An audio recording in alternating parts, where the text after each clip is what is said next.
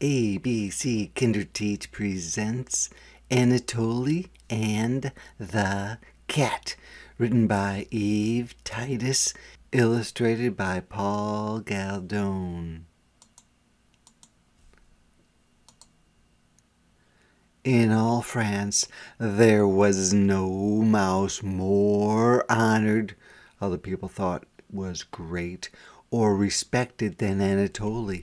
He was very proud of his job as cheese tester at the factory of Monsieur Duval. Nobody knew that he was not a man, but a mouse, not even Monsieur Duval, for he did his work after the others went home. So a mouse is a cheese taster because mice are supposed to like cheese. Always his dear wife Dosette blew him a kiss as he left the mouse village, or small town, and bicycled off to Paris on business. After their 6 charming, or very likable, children were sound asleep, and that is Paul, that is Paulette, that is George, that is Georgette, that is Claude, and that is Claudette. So 3 boys and 3 girls, all in one bed. One night he entered the cheese-tasting room with Gaston, his good friend and helper. Anatole tasted some brie, which looks like this, and made a face. "Too salty. Give me a not-so-good sign and I'll write it down." Just then they heard soft footsteps on the floor above. They began to shiver and shake and quiver and quake. "It is a cat," cried Anatole. "Still, we must do our job. As long as he stays upstairs, we work. As soon as he starts downstairs, out the window we go." They did their best, but they were much too frightened. Gaston kept dropping signs on the floor, and Anatole scribbled just anything that came into his head. "Alas, I fear I have made some serious mistakes," he said, "but it's all the fault of that awful animal. To be a cat is to be a monster and a menace, something dangerous." Then they ran for the window. The cat was on the stairs. They climbed down in a big hurry and bicycled home at about a mile a minute, which means like 60 miles an hour, which is as fast as a car goes on many roads.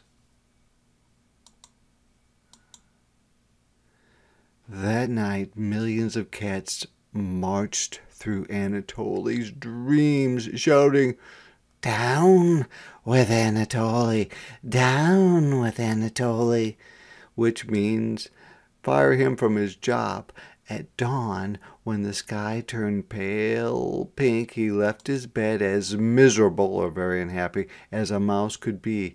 At breakfast he could scarcely, or barely, swallow his food. The children were upset to see him looking so sad. "What is worrying our dearest papa?" they asked anxiously, but Anatole felt they were still too young to learn about cats, and he hurried them off to school. Then he hung his head in the deepest despair, feeling that there was no hope. "Dosette, there was a you-know-what at the factory." A cat. She turned pale. Quelle horreur! "What will you do?" "It is with such pride that I earn my family's bread and cheese, instead of stooping, or having to beg, to take people's scraps. Must I change my honorable way of life because of this beast?" So does this mean that he has to quit being a cheese taster and just being a regular mouse? Let's see. But Dosette said, "No cat has appeared there before. Perhaps this one came out of curiosity and will never return. Anatole hugged her. You give me new hope. Ma petite. How would I manage without such a jewel of a wife, a great wife? And he ate his breakfast, for now he had an appetite, so she made him feel better, saying, that cat probably won't come back. At that very moment, the factory was in a hullabaloo, a lot of noise and fuss. The cheese workers were quarreling like cats and dogs, or arguing. Half of them shouted that they must do what the signs said. The other half screamed that the signs were full of mistakes. They sent for Monsieur Duval, the president of the factory, right there. He came at once with a large cat perched, sitting on his shoulder. Regardez. They cried, pointing to the sign. Monsieur Duval scratched his head, greatly puzzled, confused about a problem. What strange signs! I trust Anatole as I would trust myself. Has he not made our cheeses the finest in all France? Still, it does seem odd to wrap cheese in a banana peel, and who ever heard of using chopped cucumber seeds? Can it be that he has invented some brand new cheeses? Or has Anatole been working too hard? I shall send him a memo, a letter often used in business, inquiring, or asking about, as to his health. Meanwhile, men, do just what the signs order you to do. And he left the room, patting his cat and saying, You did not come home last night. Where were you? Mon ami. The cat purred and blinked his bright green eyes. And here's some of the things that he wrote. Not so good. Use frog legs. No good, but use 6 moldy marshmallows. Ugh. Good. Needs melted chocolate. Extra specially good. Throw it in the garbage pail. No good. Use crushed jelly beans. Good, but wrap it in a banana peel. Extra specially good. Mix in some pistachio ice cream. Not so good. Toast it in a snail shell. Ugh. Especially good. Add chopped cucumber seeds. When Anatole tooted his horn for Gaston that night, his friend appeared at the window holding a little bell. I am a mouse of caution, is careful. I do not wish to live dangerously. You must work alone at the factory after this. Mouse-eating monsters are not for me. Then he tinkled the bell. Of course, if you can bell the cat, which means put a bell on it. Make no jokes about such a serious matter. Au revoir. Squeezing under the factory door, Anatole listened for cat sounds, but happily there were none.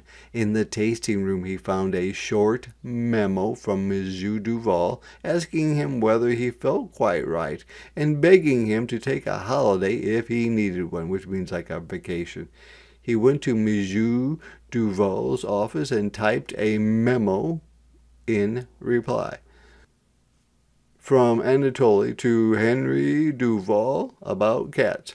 There are some who dislike dogs, or goldfish, or parakeets. Myself, I do not care for cats. Last night, one of these creatures was in your factory. I was so disturbed that my work was not as good as usual. If a cat appears again, I may be forced to give up my job, much as I enjoy working for you.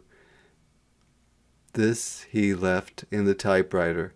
Now we shall see what we shall see, which means we'll see what he's going to do about it. The next night there was a second memo from Monsieur Duval in reply to the memo from Anatole.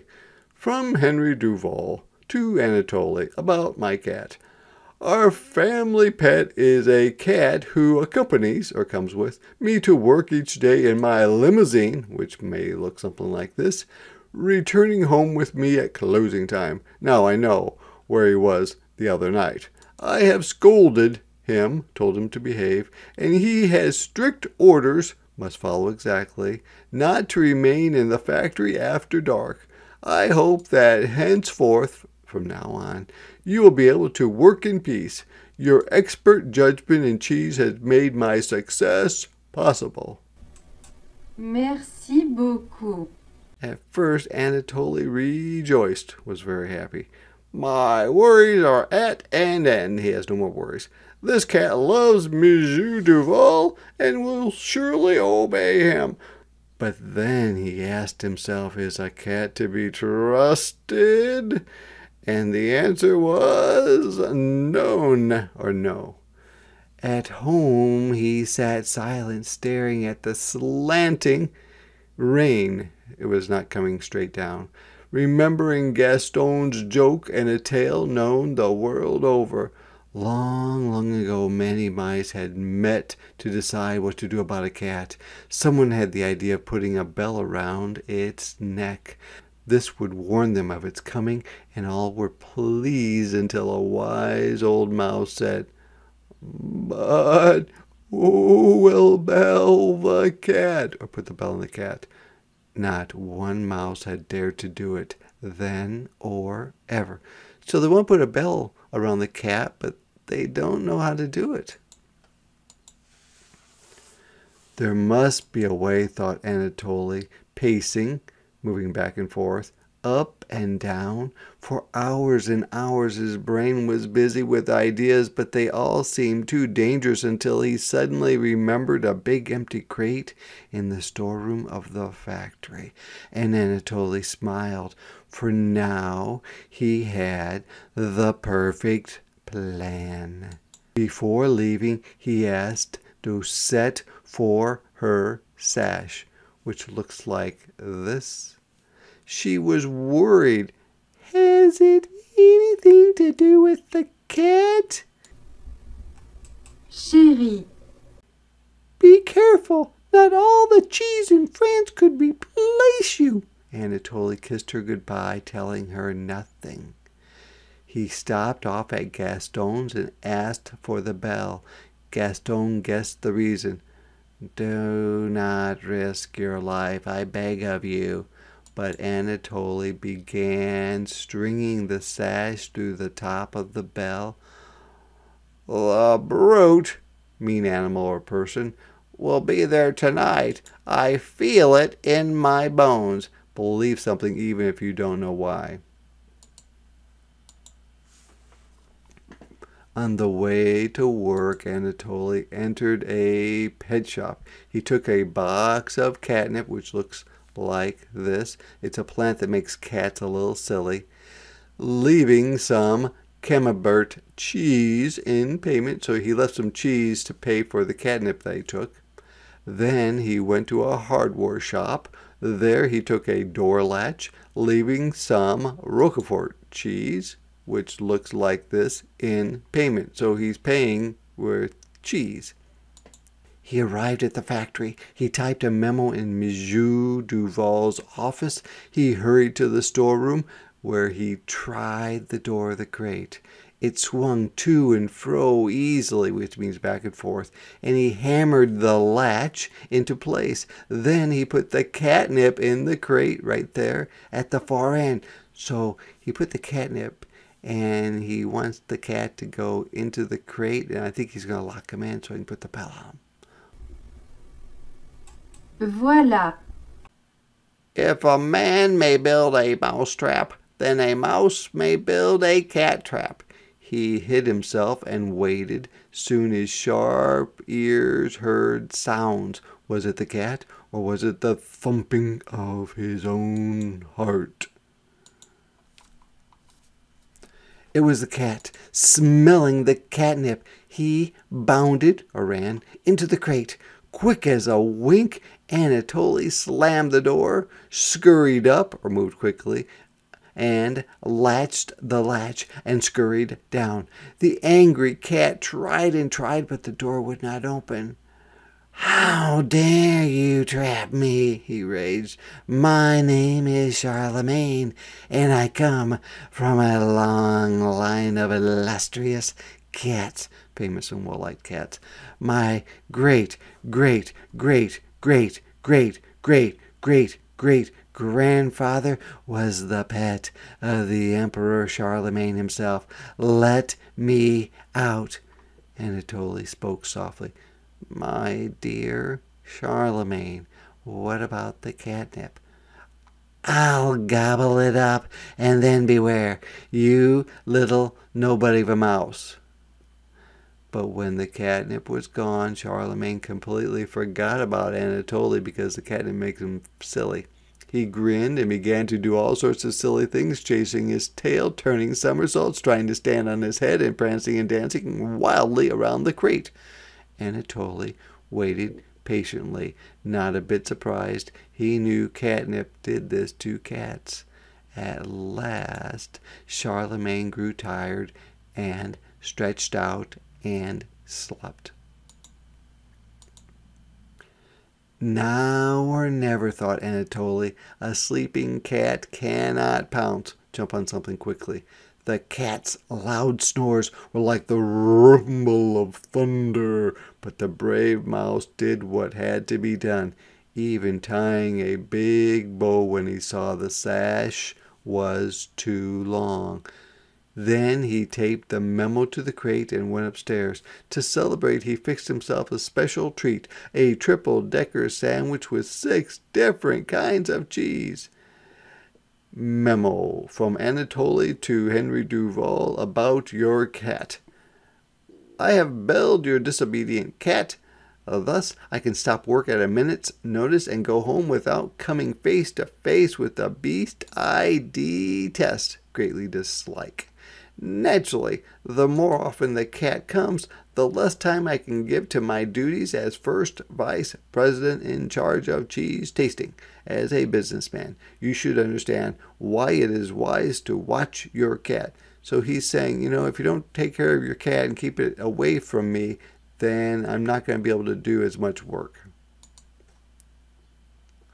Upon hearing the news, Gaston gladly returned to work. Sometimes they were bothered by the tinkling of the bell, but Monsieur Duval kept close watch on Charlemagne, and this happened only once in a while.